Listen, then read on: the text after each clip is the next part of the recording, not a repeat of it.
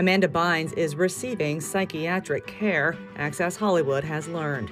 A source close to the situation confirmed to NBC News on Monday that the actress was placed on a 72-hour hold and, quote, hasn't been in contact with her family for quite some time.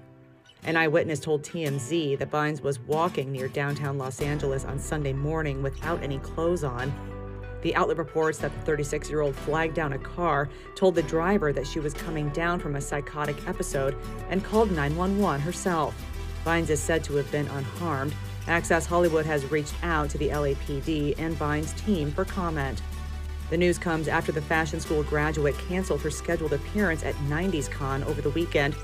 Bynes wasn't confirmed to do interviews, but fans did expect her to reunite with her fellow All That castmates.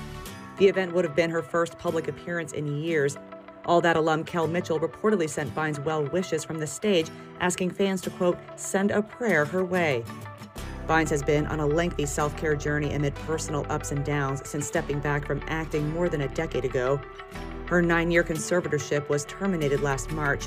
The legal arrangement had been in place since 2013, and Bynes issued a statement to Access Hollywood about how she was looking forward to moving on with her life, saying at the time, in the last several years, I have been working hard to improve my health so that I can live and work independently, and I will continue to prioritize my well-being in this next chapter. I am excited about my upcoming endeavors, including my fragrance line, and look forward to sharing more when I can. As of Monday, Bynes' Instagram account had no active posts. Back in October, she told fans she was pursuing a new career path as a manicurist, and she shared a peek at her new endeavor in a video on her Instagram story.